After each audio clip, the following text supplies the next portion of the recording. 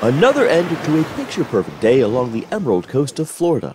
But as gentle as the waves seem now, residents here are all too familiar of what happens when a hurricane approaches, and the waves go from a gentle lap to a raging force. Hurricane Ian had a tremendous impact on our community. We lost 400,000 cubic yards of sand off our beaches, and we lost our dunes, and we lost our vegetative structures in front of the dunes.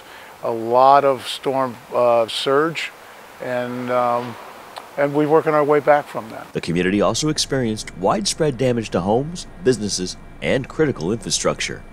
Prior to Hurricane Ian striking this part of Florida, the Norfolk District, U.S. Army Corps of Engineers, was working on a study to identify ways to help mitigate the risk to this low-lying area from similar storms.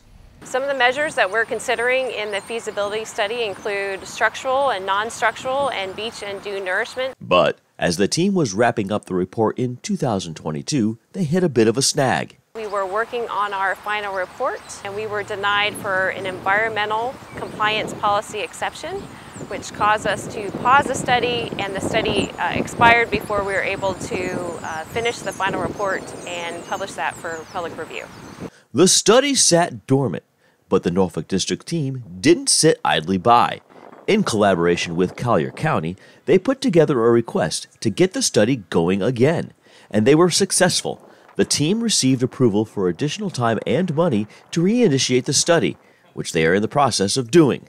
Meanwhile, during the downtime from the end of the last unfinished study to the current reinitiated study, Hurricane Ian battered the Florida coastline, and the storm is giving the team a chance to evaluate the impacts to the area. We are looking at damage that has occurred from Hurricane Ian, looking to see how the conditions have changed as a result of Ian, and really trying to take in new and updated information which will influence our formulation for the Coastal Storm Risk Management Study.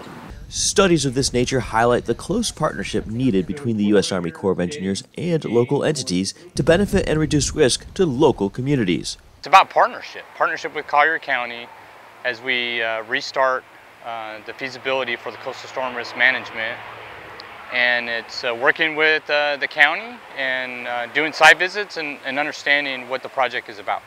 Without that partnership, the U.S. Army Corps of Engineers wouldn't be able to fully understand the intricacies of the problem and how certain solution sets go for or against the will of the local citizens and governing bodies.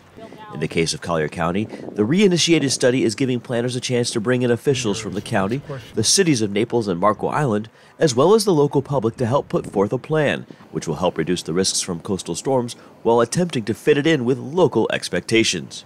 We got a lot of ideas talked about. We got a lot of critical items resolved on which way we're going to go.